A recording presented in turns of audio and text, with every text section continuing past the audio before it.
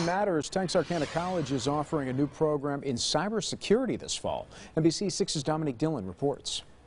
Texarkana College adding classes in cybersecurity to meet a growing demand. No matter what industry you're in has a cybersecurity component now. It's critical that our students can meet these marketable skills. School officials say the nation is facing a cyber skills gap, leaving thousands of positions open. There are more than 250,000 jobs available that have gone unfilled, and this is an effort by our local institution, our first college in this area, to address some of those issues. Students can obtain a cybersecurity certificate after completing 9 credit hours while obtaining their associate's degree. And this is just our start, and then we'll see where the interest takes us.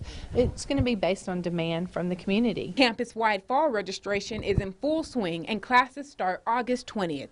Dominique Dillon, NBC 6 News.